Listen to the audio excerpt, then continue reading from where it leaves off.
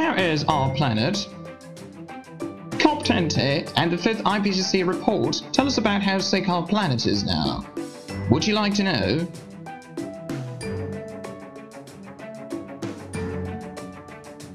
According to the last IPCC report, it's become urgent to reduce emissions, which have reached unprecedented levels. The average global temperature has shown a 0.85 degrees Celsius increase since 1880.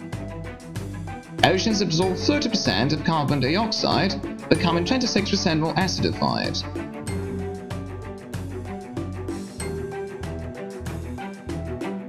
Glaciers have been receding since the 1960s. The Arctic Ocean is likely to become iceless before 2050.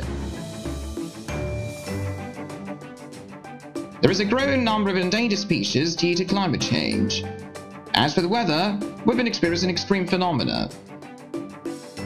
Solutions for all these can be mitigation. We can't make the temperature increase to degrees Celsius. We have to become zero emission by the end of the century. Adjustment to the changes caused by global warming, but mitigation is essential. Greater commitment between countries and companies.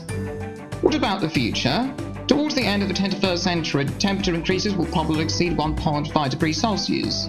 There will be coastal floods, heat waves and droughts, landslides and floods. 190 countries have committed themselves to signing an agreement to reduce emissions as far as 2050. The next meeting will take place in Paris from the 30th of November to the 10th of December 2015 for a binding, fair and universal agreement on climate change.